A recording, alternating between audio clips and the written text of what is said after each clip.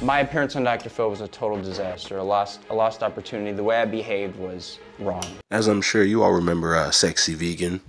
I am the beautiful vegan messiah.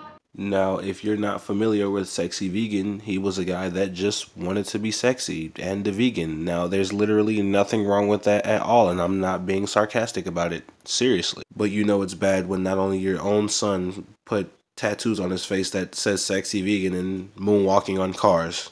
Yes, he did that.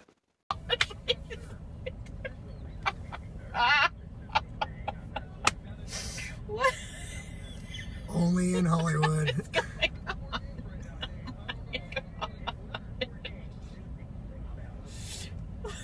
Just send this to Susie. Wait, what?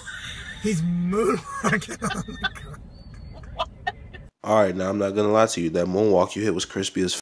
But when you're out here just like freaking hitting moonwalks on cars and calling yourself the beautiful vegan messiah, then that's obviously a problem. Actually, right now I'm just gonna fast forward to the part where he actually goes back on the show, which obviously saves me some editing time, so let's get to it.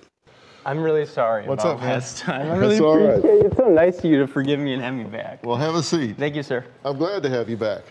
It was 3 months since you were here last time, and you haven't been arrested. Correct. You haven't had complaints from your neighbors. You haven't been kicked out of your apartment. Why?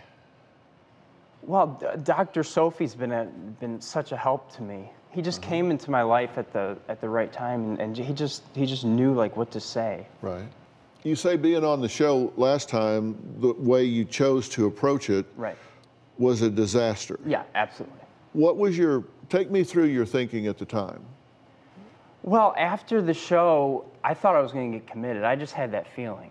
Like when the security was escorting out, I'm like, uh-oh, I'm going to get committed. 5150 right here. Yeah, I've been there before. So when I was not 5150, I was grateful. But then when I got home, I was really depressed, and I cuddled with my dog.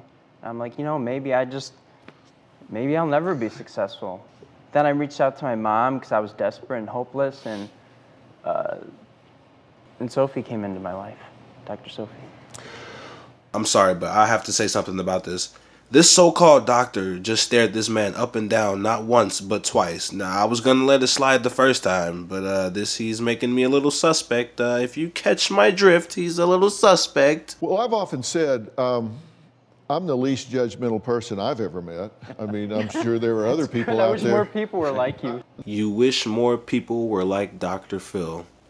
Well, you are just on a whole new level of kissing ass, aren't you? The thing that struck me is I am a huge animal lover. Oh, that's I rescued a dog 13 years ago. I've still got her today, Maggie. I give more money to animal charities than any other charity. And I knew that you're very sincere about that. So I thought anybody that's got that kind of heart has got to be a good guy at the core of his soul. So I said, you know, absolutely, bring him on. I appreciate that. I don't care if he dances backwards. If he loves animals, I mean, I'm down with him. So I approached it with really an open mind and wanted to sit down and talk with you. So I'm glad to do it now. You know, I do get judged a lot for being different. The extremes are going to push people away. Or else they get a little too scared, right? Yeah, those shorts could be scary. What would you do if you were a tiny version of you? Can take a shower, use the loo, make some breakfast, pull a board on scoop. What if you couldn't escape? We cannot escape. This is a small escape. Somebody please send for help.